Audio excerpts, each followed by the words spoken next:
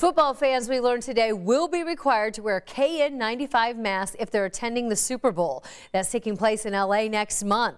They've been reporting there about 32,000 new COVID cases a day. And that's why the county health department, where the stadium is handing out masks. Everyone in the crowd is going to have to keep the mask on unless they're actively eating or drinking.